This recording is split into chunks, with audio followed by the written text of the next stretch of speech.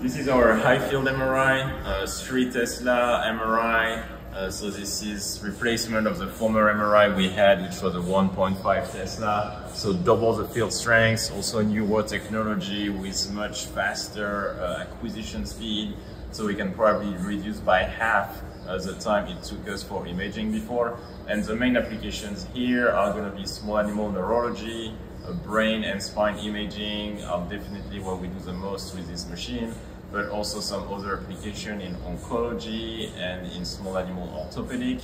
And also the big change for us is that the previous MRI we had was not accessible to horses, but in this room the machine is positioned facing a large door where the horses can come, and what's on the left here is technically the back of the machine, so the small animal patient will come on the patient couch on the right side of the machine, but we can bring horses here on an MRI compatible table. You can see all the signs. There's a strong magnetic field, a lot of restriction with what can come in this room, but we can bring horses from the back and we can image horse's brain, horse's distal limb. So these are things we were not able to do before, and that we can do here with like high imaging quality.